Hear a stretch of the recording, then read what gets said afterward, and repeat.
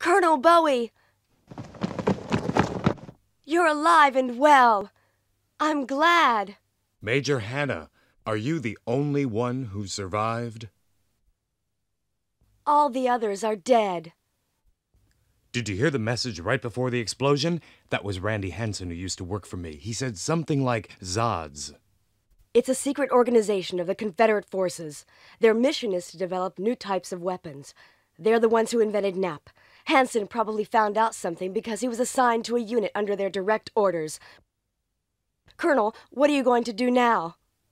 The mission may have been a trap, but it seems certain that there are actually some new weapons. So we should go there? Let's hurry.